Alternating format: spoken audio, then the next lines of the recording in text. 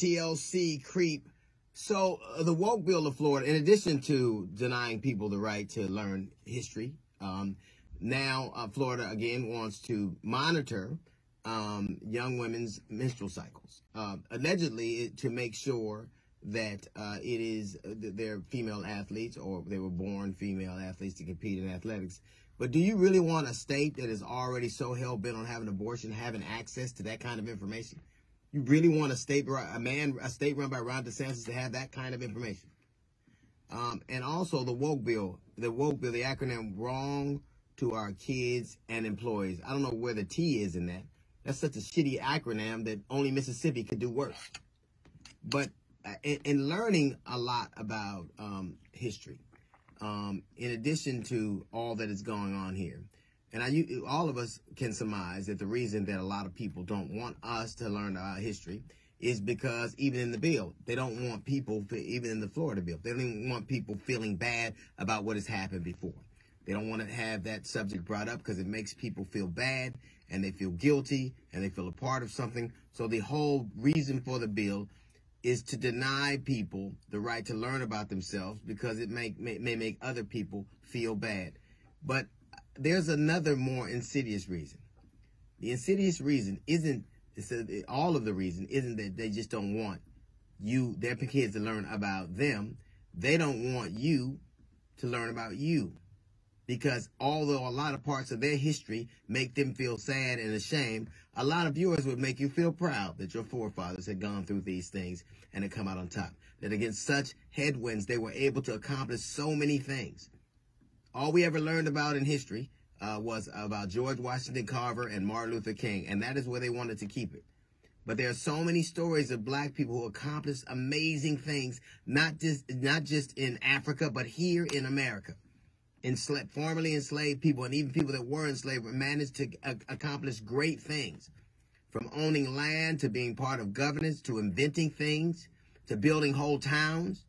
Imagine knowing your history and how it would make you feel. As bad as it makes them feel, so bad they write a bill or a law to keep you from it, is how good it would make you feel. So many things that black people have done, so many things to be proud of. Like Indiana's Hoosier State, not for any other reason that a man named Harry Hoosier, a black preacher, it is named after him.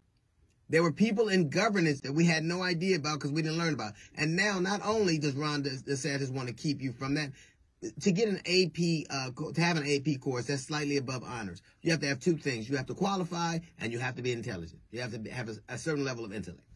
You have to qualify for it, and you have to be curious. So not only does he not want it taught, he wants it illegal for it to be taught. He doesn't want you to have the opportunity to volunteer to learn. And he doesn't want the kind of people who volunteer to learn. To go into an AP class, you have to be bright and you have to be curious. And if you're bright and curious, guess what? You learn things. And if you learn things, you tell people. And they tell people. And it starts to erode a lot of things. It isn't that they just want they don't want their kids to feel bad about all the things they've done. They don't want your kids to know all the things you did. Our story didn't just start in the middle.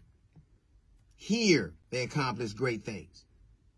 So much more than just George Washington Carver. So much more than Martin Luther King. Very no more than men, but they're along a pantheon of men and women who accomplished so much that they spend decades and centuries trying to erase it from history. When you take an AP class, that means you want to know and you're capable of knowing. You're capable of disseminating information and understanding it.